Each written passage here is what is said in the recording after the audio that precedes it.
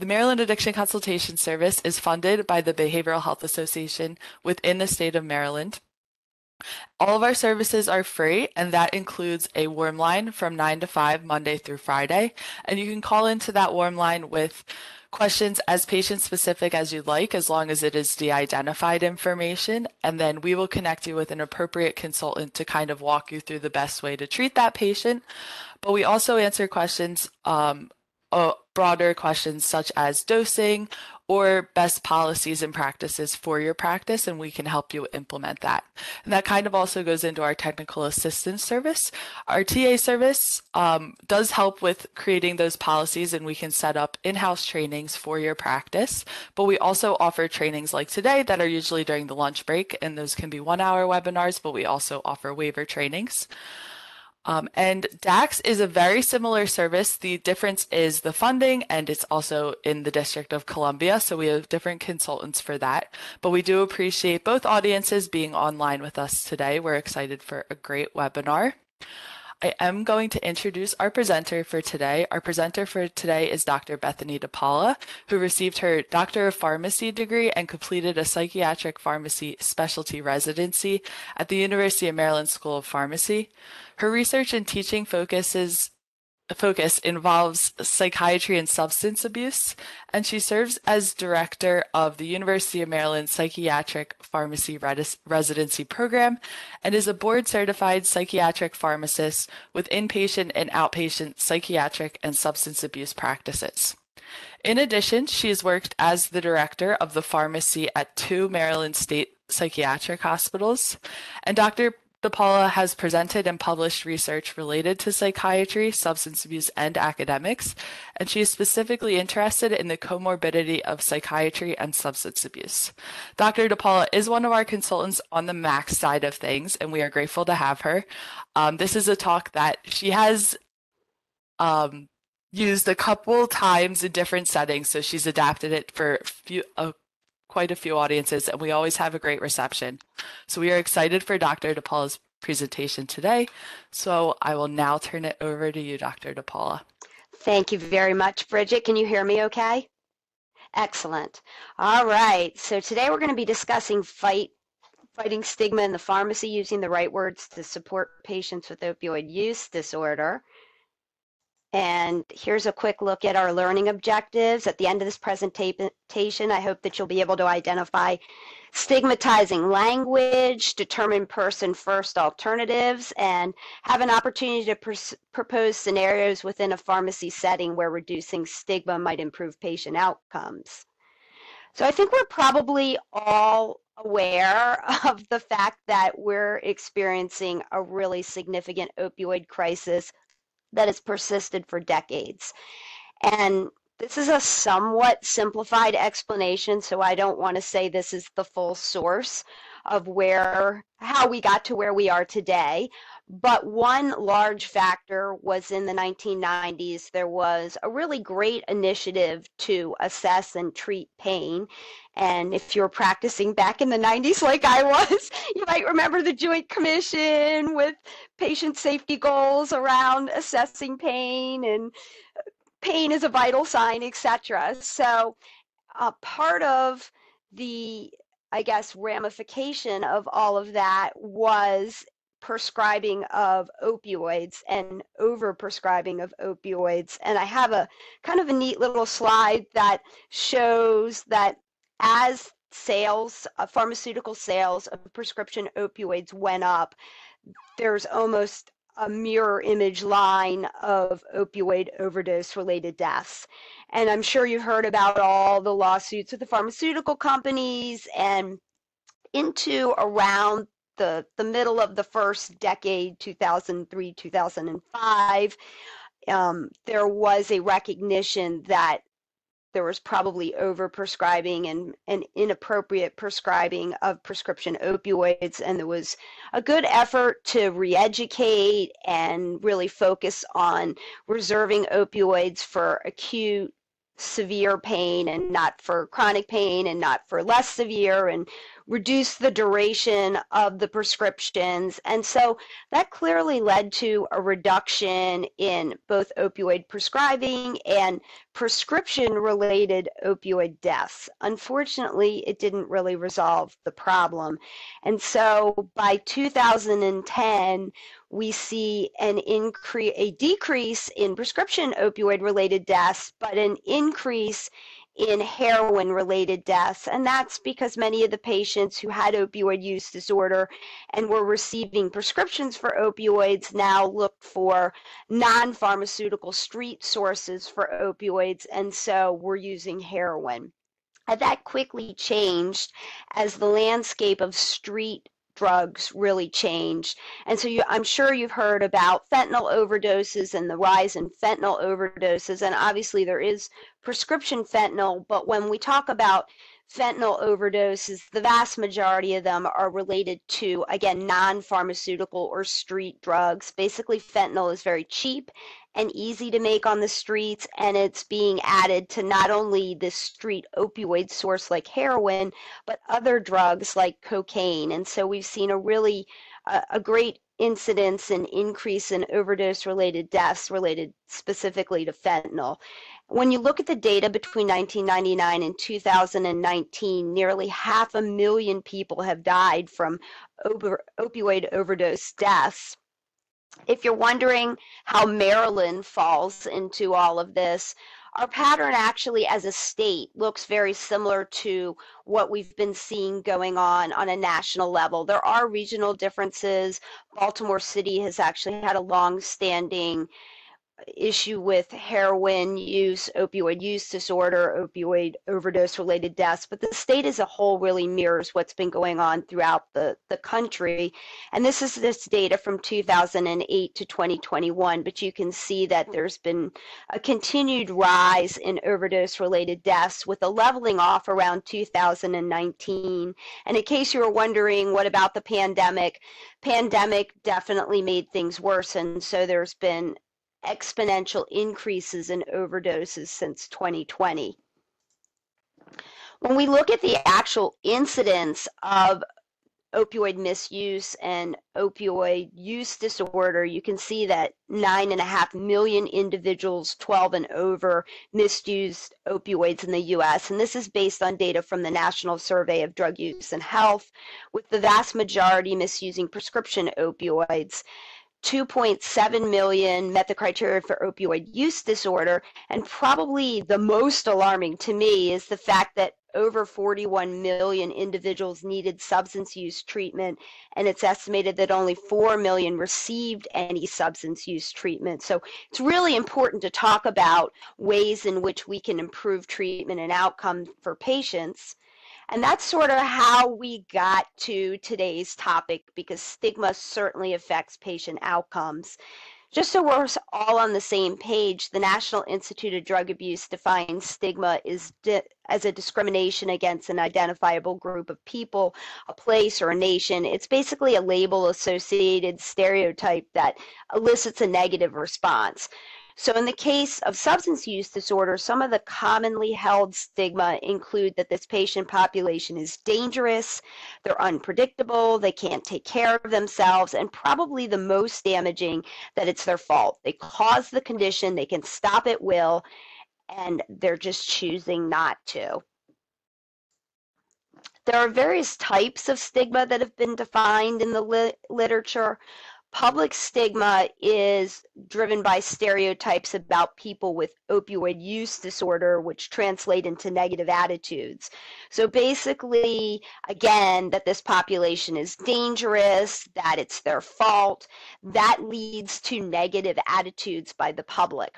Anticipated stigma is something that the stigmatized individual experiences. It's basically where they're aware of the negative attitudes and expect to be rejected because of it. So they're aware that opioid use disorder is not seen positively by the public and expect people to react.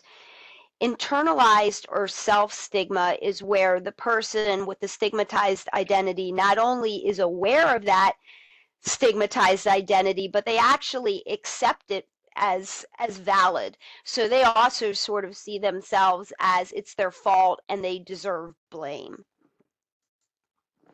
Courtesy stigma is a type of stigma that family members and friends experience, and it's a result of the affiliation with people with opioid use disorder. And then there are several different types of societal stigma. So there's enacted stigma, and this is the behavioral manifestations of public stigma. It's where, again, because of those negative attitudes and I guess stigmatizing thoughts about this patient population, it leads to manifestations like discrimination, like social distancing, and can lead to suboptimal care, affects access to treatment, harm reduction strategies. Then there's structural stigma, and this is on an even larger scale. It's the way in which society constrains those with stigmatized identities. So it's the war on drugs. Again, attitude that this patient population is dangerous and need to be punished, and so we're going to throw them in jail. The bottom line is that all of these types of stigma are interrelated. They're reinforcing. Hopefully, I've sort of showed that with some of the examples, and they result in poorer health outcomes for patients with opioid use disorder. Why are patients with substance use disorder stigmatized? And we've had some progress when we look at mental illness and efforts to remove stigma around mental illness, particularly with mood disorders like depression and anxiety disorders. There's been some change in attitudes. One of the ones that I like to think about a lot is I know the Royals are in the news and not a lot right now, but they've been in the news obviously for a while, and Prince Harry in particular was quite well known for talking about the struggles that he's had growing up with depression and anxiety after the loss of his mother, and has really supported some of the programs that support mental health and awareness. And there are other public figures in the US that have also talked about their struggles and how they've addressed them. So it's something that is being discussed. And in fact, this picture off to the side is me. From several years ago, I went to a psychiatric pharmacists conference that we have every year. And that year, the theme was stigma free. And so we were pledging to be stigma free and signing the sign and taking our pictures in front of the sign. And then it was something that you could share on social media. So lots of examples in which there have been to try to address stigma. The issue is that substance use disorder related stigma in particular really persists. And this probably stems from the belief that addiction is a moral failing. Again, it's the person's fault, and compared to other psychiatric disorders, patients with substance use disorders are more often blamed. We know that the media perpetuates this. I have an article about psychiatry and the media, and one of the lead summary statements is, if it bleeds, it leads. And that's a good point about headlines. Headlines that are shocking, headlines that are violent, or scary are often the ones that really sell the news. And so you can see, I've just pulled a couple of headlines in 2020 about substance use disorders. Apparent junkies turn stretch of New York City's midtown into a shooting gallery. Addicts at high risk of contracting the coronavirus. To some, Maddie was just a junkie. Obituary gives new take on drug addiction. So you can see where that perpetuation of fear and violence occurs in these headlines. But what about healthcare professionals? So we know stigma is high among the public, but where do healthcare professionals fall? And so these are two studies that were conducted with physicians. The first was published in 2017, and it's a survey of family practice, internal medicine, and pediatricians. And I've just pulled out a couple of the survey statements which I thought were really relevant. So the first come from a social distance scale type questions. And the first is, people addicted to prescription pain medication are more dangerous than the general public. So again, that stigma around danger. And you can see that 66%, over 66% of the respondents endorsed this statement. Landlords should be allowed to deny housing to a person addicted to prescription pain medication, and almost 38% endorse that particular statement, so that desire for social distance. And then when you look at effectiveness of treatment, most people addicted to prescription pain medication can, with treatment, get well and return to productive lives. And about two-thirds endorse this, which is great. But I would like to see that a lot closer to 100% when we're talking about evidence-based medications. Similarly, effective treatment options are available to help people who are addicted to prescription pain medications, about 58% endorsed. And then a second study published in 2020, similar survey group, and unfortunately similar results. Treatment of OUD is more effective with medication than without, again, about two-thirds endorsed. People can safely use medication in the long term to help manage their opioid use disorder, about 63%. What about pharmacy? Where does pharmacy fall in this? And so there have been a couple of studies that have looked at stigma within the pharmacy. And so the first that I'm going to talk about is a survey of pharmacists where they were looking at, again, social distancing scores. And they found that more than 59%, or 187 of the pharmacists they surveyed, while they were comfortable performing pharmacy tasks, they had high social distance scores. And that indicates a lack of willingness to interact with a patient with opioid misuse. And it basically means that the respondents are not comfortable forming therapeutic relationships, which can be really important from a patient care and a patient outcome perspective. Another study looked at various aspects, but one of the points that it looked at was availability of medication, particularly buprenorphine. And this was a study that was conducted in pharmacies surveyed in counties with high overdose rates. And it found that 20% of pharmacies, 183 out of the 921 surveyed, stated that they would not dispense buprenorphine. Not that it just wasn't available, but that they wouldn't dispense it. What about other areas of treatment for individuals with substance use disorders? This first statement is actually a quote that came from an article in the New York Times where the reporter was interviewing various substance use disorder treatment programs as well as 12-step programs.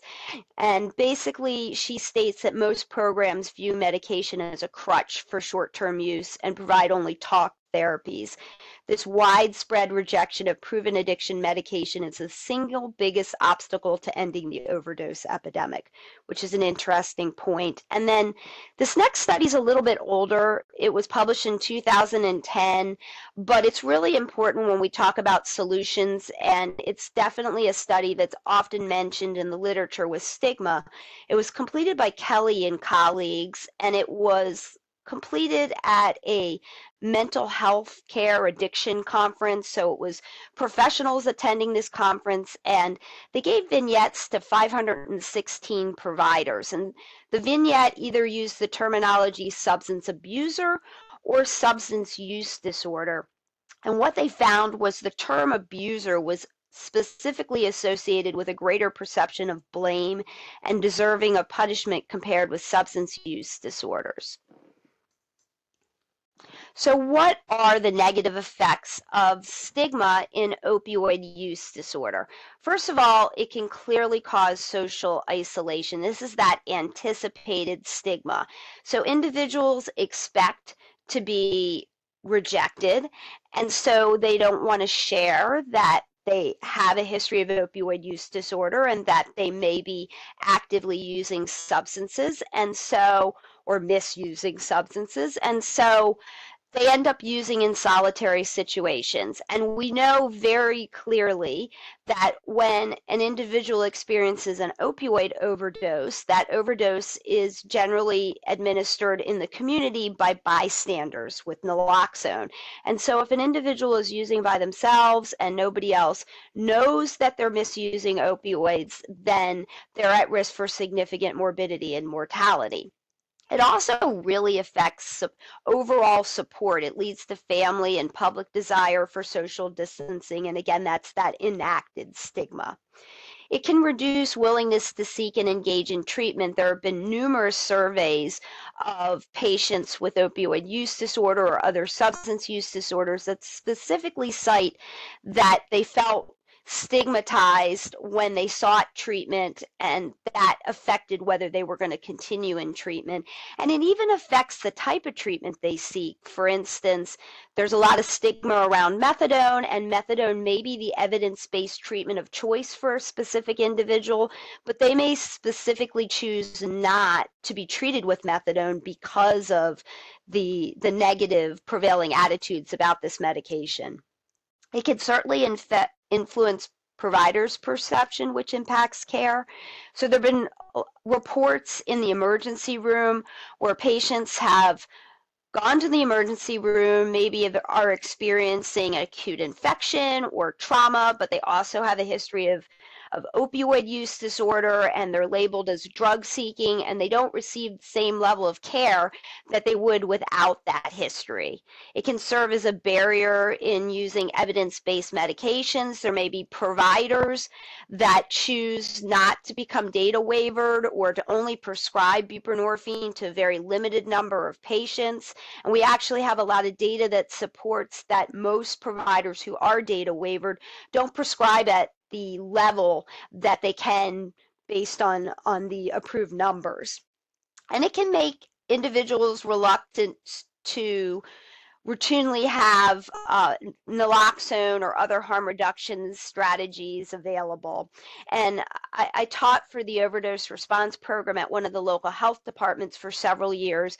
And we taught the community, but we also taught employees of the health department. And so I'd have security guards, sometimes I'd have police officers attend the training, and I'd often hear this philosophy that naloxone, when it was available to the public, increased the desire for individuals to want to misuse opioids because they knew they could be saved by naloxone. And there's actually no data to support that. The data suggests that in communities where naloxone is readily available, there's actually a reduction in morbidity and mortality associated with overdose, but not an increase in opioid use disorder. And then stigma can certainly affect pharmacies and pharmacists' reluctance to stock and dispense medications like buprenorphine for opioid use disorder or naloxone. And this is really problematic because there's clear literature that suggests that early access to treatment is very important, and that when an individual presents to the pharmacy with a prescription for buprenorphine or for other medications for treatment of opioid use disorder, if they aren't able to obtain that at the pharmacy and they have to switch pharmacies, there's increased risk for gap in therapy. And in the case of patients with opioid use disorder, that's increased risk for potentially relapse, overdose related deaths. So very important that patients have access to evidence-based medicine. Other effects that we can see include that obviously the media representation adds to that public stigma, instilling fear towards patients or people with opioid use disorder. It clearly contributes to the underinvestment in the addiction treatment infrastructure. It results in discrimination in benefits, employment, housing. I pulled out some of those social distance scale questions around housing and discrimination or stigma around housing for patients with opioid use disorder as evidence, but there's been some studies that have been conducted. The first is a little bit older. It was published in 2017, and it looked at parity legislation. So there's been legislation that basically requires that insurance cover the treatment of substance use disorders as they would cover other medical conditions, including medications. And yet this survey found that greater than 50 50% of states that offered Affordable Care Act plans in 2017 did not comply with coverage of substance use disorder benefits. And then another study that's a little bit newer that was published in 2020 interviewed substance use disorder treatment providers about coverage for methadone, residential, and IOP or intensive outpatient programs. And what they found was that the coverage really varied from state to state, and no one state provided all ASAM levels of care. So there continued to be those discrepancies. And then stigma clearly shapes public opinion, favoring that war on drugs, punitive versus health-oriented management. And this means that people are incarcerated and then they don't necessarily receive appropriate treatment either during incarceration or upon release for opioid use disorder. So what as healthcare professionals can we do? And I'm preaching to the choir a little bit. You're taking the right first step or maybe many steps. And so awareness of stigma and available resources is really important as healthcare professionals in trying to address stigma. We need to be patient-centered, and this means using person-first and recovery-oriented language and being familiar with stereotypes and slang. We want to listen without judgment. We want to treat everyone with dignity and respect, which can be very important. And we need to humanize the experience of people with opioid use disorder. That has been shown to help move the needle with stigma. Opioid use disorder is a chronic relapsing brain disease, and as such, we want to use appropriate medical language both with patients and with colleagues, and understand that susceptibility is affected by a host of factors, but it's not the person's fault. It's outside of their control. We want to assess patients using objective criteria like the criteria in the DSM, which has a chapter on substance use disorders and criteria for opioid use disorder, as well as specifiers that are specific with severity, mild, moderate, and severe. There's defined criteria for those specifiers.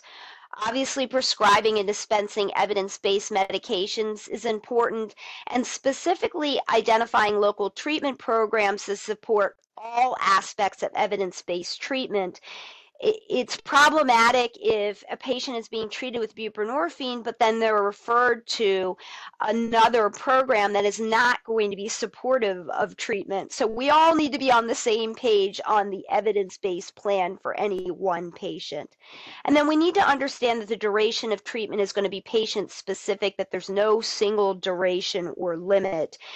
And when I was at the health department, we had a transfer of numerous patients from the community who had been started in what was a buprenorphine program, but the program was really a long-term detox. Patients were only going to be treated with the buprenorphine for 6 months to a year, and then everyone had to be tapered off. And we now know that the duration of treatment is really going to be based on the specific patient, and there are patients like with other chronic diseases that are going to require long-term or maybe even lifelong evidence-based medication. We want to use a universal approach, so approaching everyone the same way with, for instance, offering naloxone to anybody who's filling a prescription for an opioid, any patient with a history of substance use disorders, particularly when we consider fentanyl could be mixed into all different types of non-pharmaceutical street drugs. And then we want to emphasize that patients with opioid use disorder respond to treatment and can lead productive lives, but it can take time. So I'd mentioned person-first language. What is person-first language? And NIDA has a nice definition. It maintains the integrity of the individual as a whole human being by removing language that equates a person to their condition or has negative connotations. It's a neutral tone. It distinguishes the person from his or her diagnosis. So terms like abuser, addict, junkie, alcoholic are all stigmatizing terminology, and we're going to want to replace those with person first language. We want to show that the person has a medical problem, not that they are the problem, and we want to avoid any sort of negative associations or punitive attitudes. So good alternatives would be a person with opioid use disorder, a person with addiction, a patient, a person in recovery. Similarly, habit, and it's funny because I just saw a PSA commercial and the person in the commercial was talking about their drug habit. Habit really implies a choice. It undermines the severity of the disease, and so good alternatives would be substance use disorder or, again, addiction. Abuse is another term that we want to avoid because, as that study from Kelly and colleagues suggests, abuse is associated with negative judgment or punishment. So in the case of illicit drugs, it would be use, not abuse, not drug abuse. And similarly with prescription medications, it would be misuse of the prescription medication. Clean and dirty are terms that you hear both when we're talking about toxicology screens as well as individuals. So they had a dirty drug screen or a clean drug screen. And again, we really want to emphasize terminology that's consistent with a medical disorder. So it's not a dirty or clean screen. Instead, it's going to be negative for opioids and positive for specifically buprenorphine or whatever is negative and positive. With people are not clean or dirty. They're in remission, they're abstinent from drugs, or they're a person who uses drugs. Treatment. So this is an area where I have used many of these terms that I'm about to talk about. The first is methadone clinic. So methadone clinic is often used synonymously with opioid treatment program.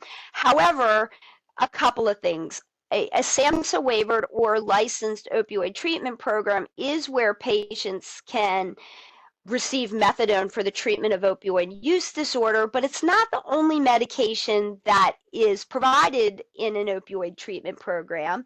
And we know that the term methadone clinic by itself can be stigmatizing. So OTP is going to be our preferred terminology.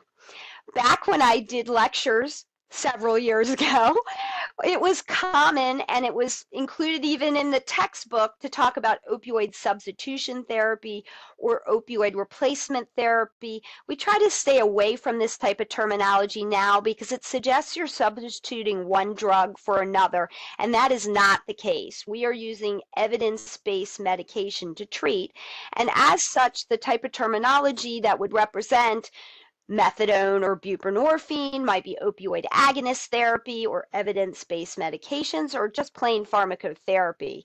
And then finally, MAT. We hear MAT used a lot, and MAT often refers to medication-assisted treatment. It's in the literature, it's in our legislation.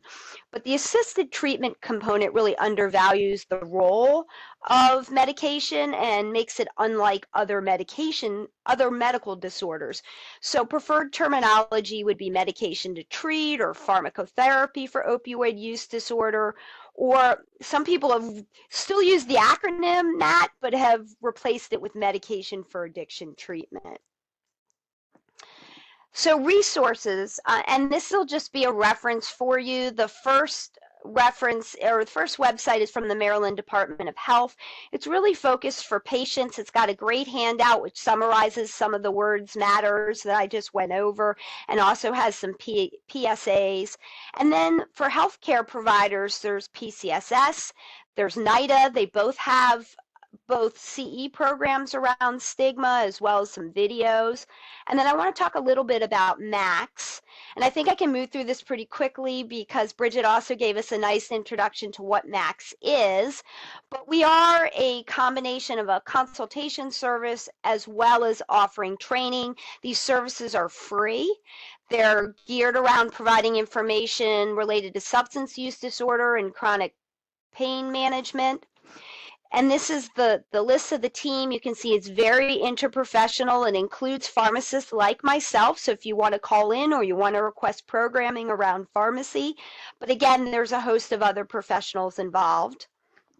And then if you do call into the consultation services, your call will be answered. Now, these questions should be, the callers are professionals. So it's pharmacists, technicians, anyone who is working with this patient population, but it's not for patients to call in. And basically, when you call in, your call is going to be answered by a behavioral health consultant. It'll be referred to an addiction specialist, including potentially myself as a pharmacist. And so you'll talk with the individual, and then you'll get a written summary and resources within 24 hours. These are some examples of specifically pharmacy-related calls that we might get.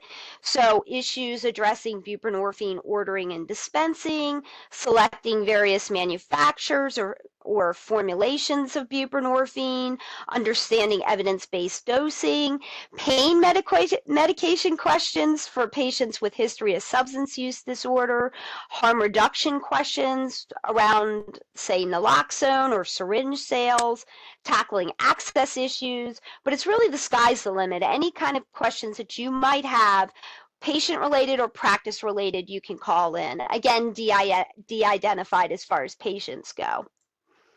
We also offer these type of trainings, which are catered to the audience. And then we have Echo. So Echo, and the background for my presentation today plugs Echo a little bit. Echo is an opportunity for case-based discussion. You will receive continuing education credit. We meet once a month. We have 3 different Echoes. One of the Echoes is centered around primary care, one is centered around OTP, and one is centered around moms, pregnant women with substance use disorders. And it's all teach, all learn. People bring cases and we discuss them, as well as a short didactic presentation. So if that's something you're interested in, it's a really great way to learn. And now I want to take an opportunity to play a video. This video is an example of humanizing the experience of an individual with substance use disorders. And it was created actually by one of our consultants who works at Hopkins and is both a Max consultant and participates in the Echo. So Bridget, I'm going to leave it up to you to play the video.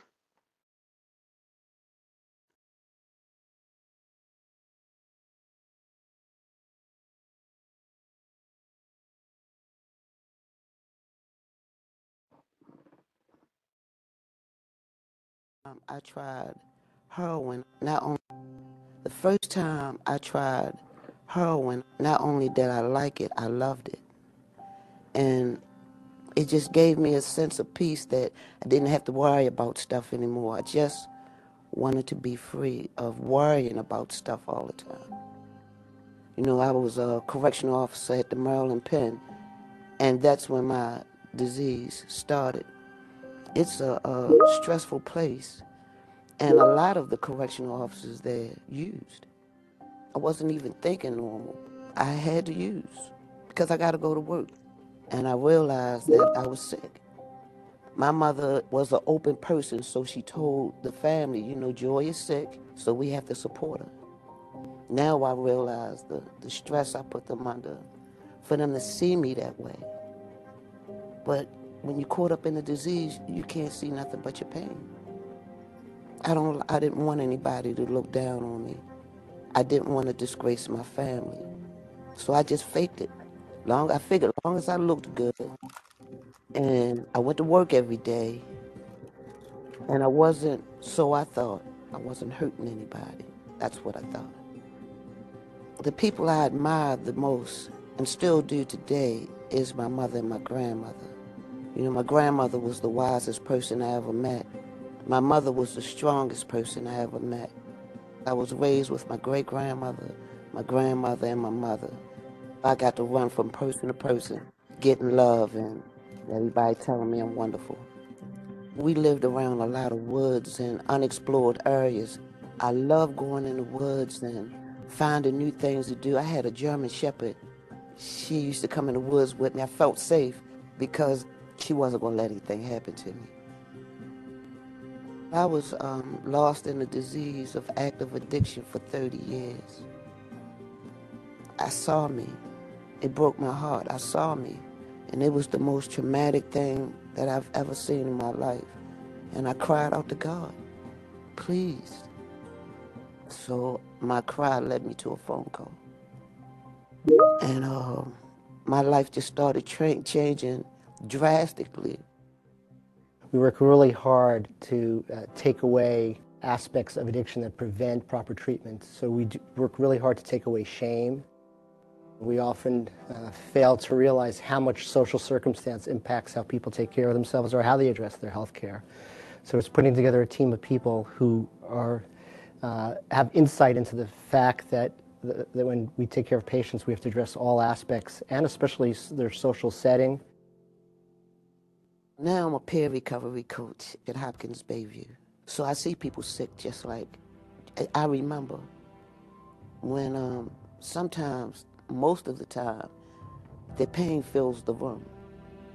I talk to them, I inspire, and try to encourage and let them know where I come from, let them know it's possible. And the young people, I try to let them know that you don't have to waste 30 years. You can do it now. Peer recovery coach can see someone in the emergency room, and then if that person gets admitted to the hospital, the same peer recovery coach goes up to see them wherever they are. And this fear and anxiety of being admitted in the hospital, and all of a sudden there's a familiar face of someone who I met in the emergency room, someone who knows about my addiction and is non-judgmental and understanding. I say I'm free all the time from the disease of addiction because I'm free to choose. I didn't have a choice when I was using. And I'm free to make my dreams come true. See, I'm truly free today. I'm free to love because now I'm learning how to do it because I didn't know how to before. So, I mean, it's not the sky's the limit, the sky and beyond.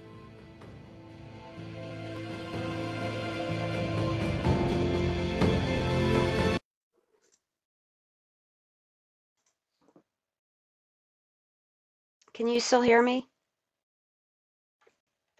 Yep. Okay, good. Great. Thank you. That was great that you're able to play that. And that's a good example of how humanizing and sharing the experience can help to reduce stigma. So we wanted to move into breakout rooms and have a short discussion around some aspects of stigma. So written just a very simple mix of probably what many of you have seen somewhere, whether it be in a community pharmacy or just in everyday life or practice. But in this scenario, you're in a community pharmacy and you hear the following discussion. He's a drug addict with a long history of abuse who just came by to pick up his Suboxone.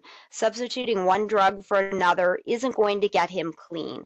So what we're going to do for the next 5 minutes or so is we're going to break out into breakout groups, and we're going to talk about what stood out as stigmatizing.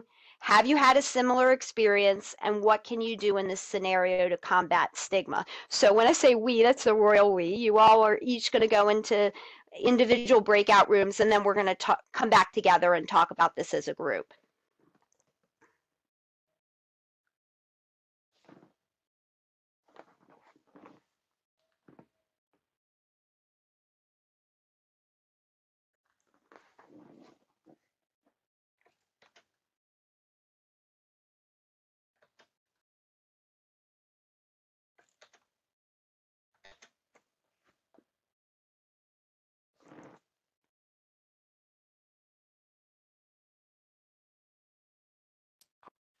Please make sure that you accept entering your breakout room.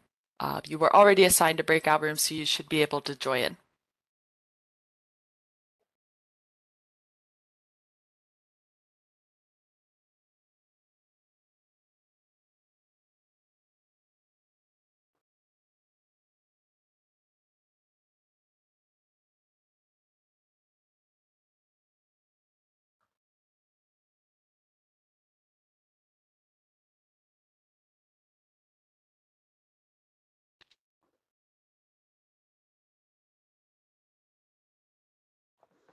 Can you force the people that are stuck out in?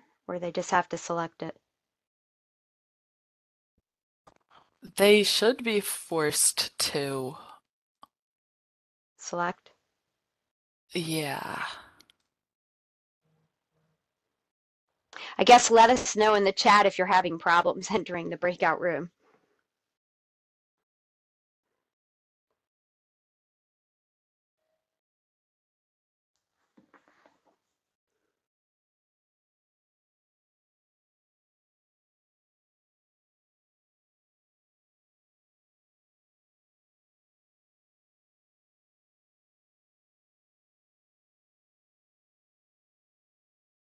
So they have a clock. You said they have a clock when they enter. Yeah. Okay, they can see.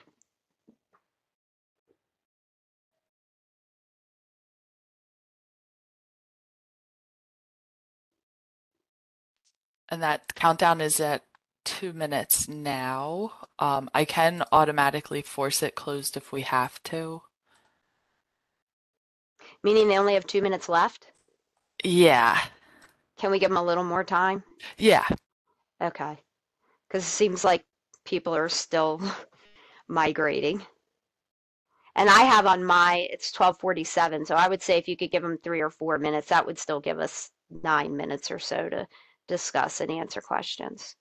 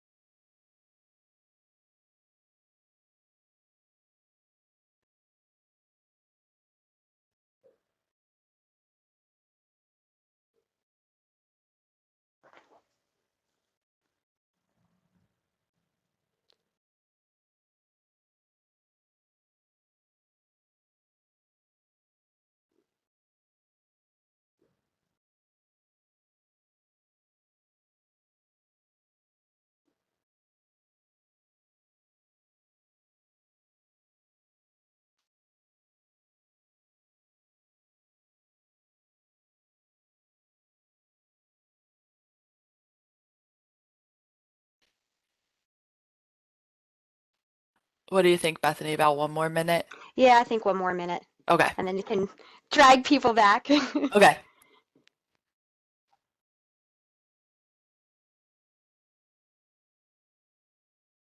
And then I'll need to share again to pull the slide up that we're Okay. discussing, correct? Is that correct? Yeah. Okay. And I'll give you presenter privileges right now, so you should just be able to pull those up easily again.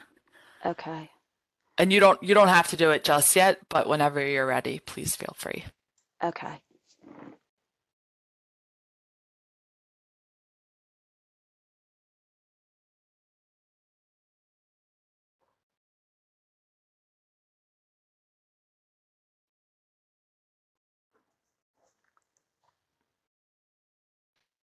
All right, I'm gonna go ahead and end it.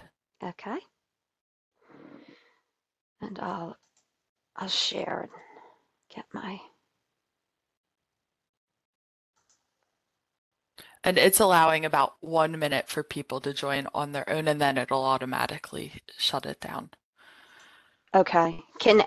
Do you see my slide again? My it says discussion.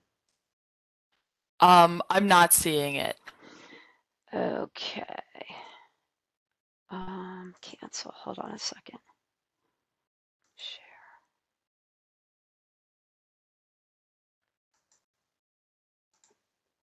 How about now? There we go. That's great. Okay.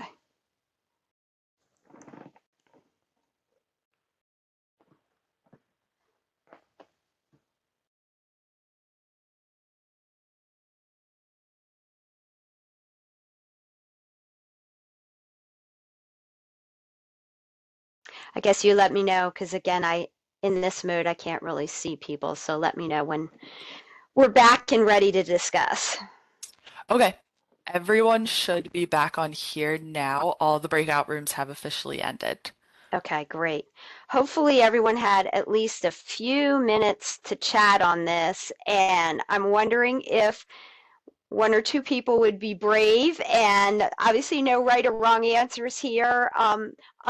Unmute yourself and talk about what stood out as stigmatizing, and if you've had an experience like this, and what do you suggest we do about it?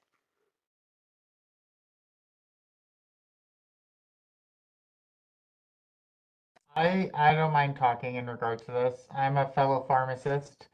And so I think the whole discussion, being in a community setting, the whole conversation that they are having, whether it be in front of the patient or as they're leaving, I think is all stigmatizing. I think labeling them as clean or getting clean, talking about there's judgment in substituting one drug to the next and then labeling them as a drug addict. I think, you know, someone in management, I would pull one of my employees aside as an opportunity to kind of re-educate them on how they are needing to be welcoming and less judgmental in regard to this, because that judgment can potentially deter a individual from getting the treatment or help that they are needing.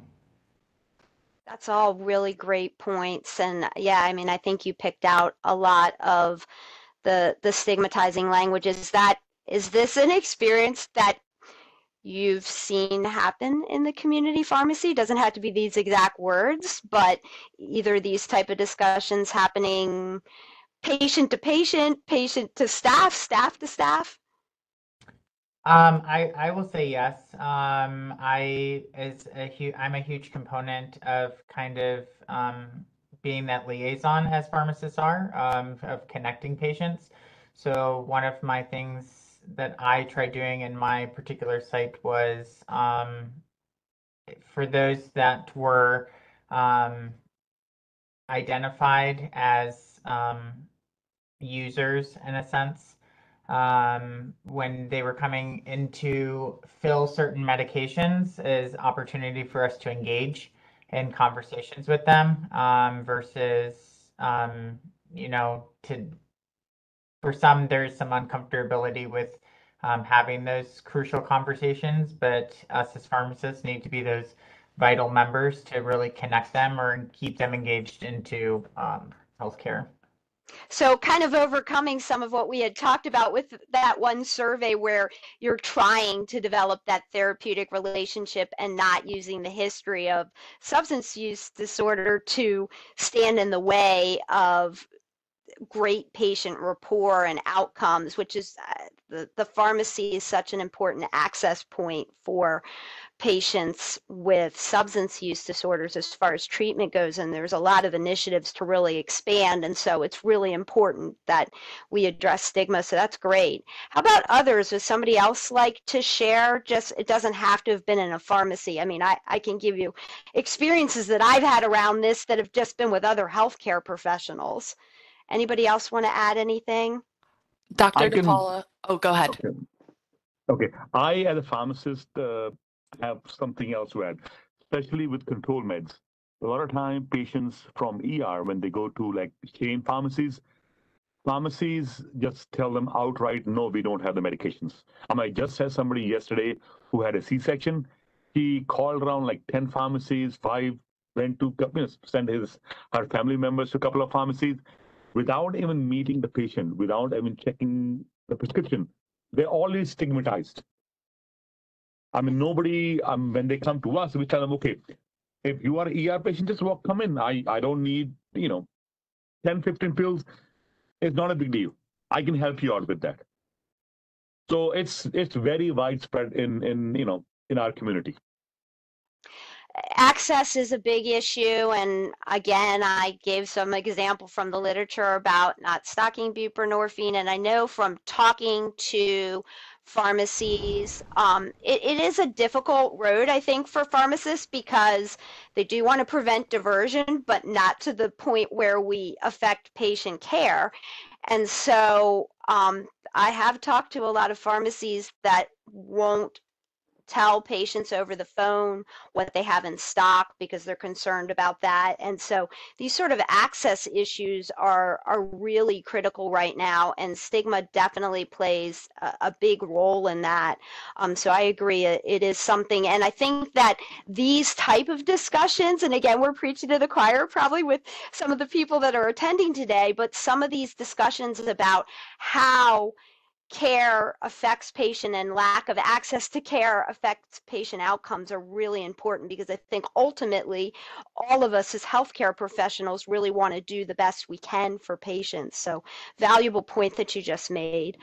Just because we're kind of getting short on time, I want to give you a couple of just suggestions that I have, and then maybe I have time for one or two questions. But modeling person first centered language and empathy is really important, and I think that was kind of already said. So I've had this situation where I've just been in a like in a round setting, and somebody language is stigmatizing and not medically appropriate, and so being able to model that person first centered language and being empathetic, but at the same time not making the person that you're talking to uncomfortable in any way can go a long way. You certainly don't want to be attacking of that individual. And then again, emphasizing the chronic disease model and the importance of evidence-based medication, as well as access to that, because treatment's effective, but not if you can't get it. And when patients do receive treatment, they go on to live productive lives. And another aspect of all of this is sharing resources. So resources that Max might have that we can share with you. If you go to some of those websites, there's both resources for patients, so the handouts based on some of the language that I presented earlier can be given to patients, can be given to family, can be given to the healthcare team. So there's a good way to share. And I guess I only have a minute or two left, but Bridget, do you want me to answer a question before we end up? Are there any questions? Yeah, we actually got a couple great ones from the breakout session. And those are, what other language has been created to describe stigma? Does discrimination mean stigma? And do you have any suggestions about what to do in the moment that it happens? Good question. So it's stigma and discrimination are parallel. They go hand in hand, but I don't think they're exactly the same thing. Sometimes the motivations are similar, sometimes they're a little bit different. As far as what can we really do to address, as far as in the moment, I think that was some of what we were just talking about. So again, I find when you work with somebody and you're in this situation, you want to educate, but you want to keep rapport with that person. And so coming at it from an educational, from even a non-judgmental perspective when you're talking about stigma can make a big difference. I went to a presentation and they were talking about pausing the conversation, maybe coming back with a question first, before you share and model some of that appropriate language is sometimes an effective way to address, but it is really hard on how to address, and particularly how to move the needle as far as individuals' attitudes go.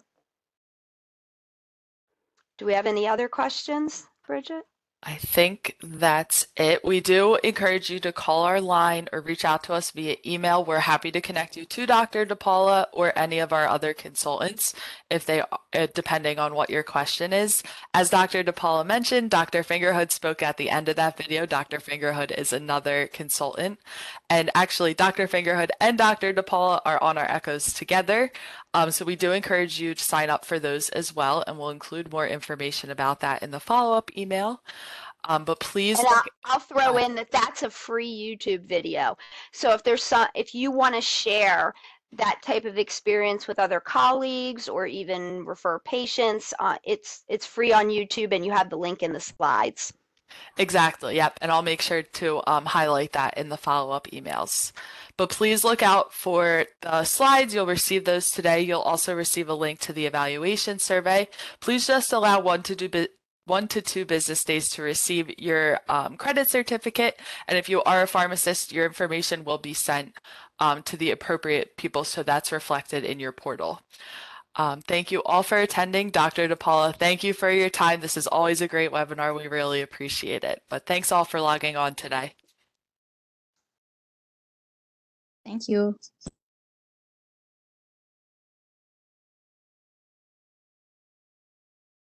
And Dr. DePaula, I'll keep you posted if we do get any questions, even just via email, and we'll connect Sure, those we can to you. circle back. How many did we have today? At one point, we were in the 70s, Wow. so it was a decent group. Excellent. Dr. DePaula, it's Rachel. I saw a high of 81. Yay! That's great. Yep. Thank you so much. This was great. Very well received from everyone. Great. Glad to hear. And it looked like we had a good mix too of background, et cetera, but I was happy to see some pharmacists on. Yeah, it's great. Yay. Thank you. All right. Everyone have a great day. Talk to you later. Take care. Bye-bye. Bye.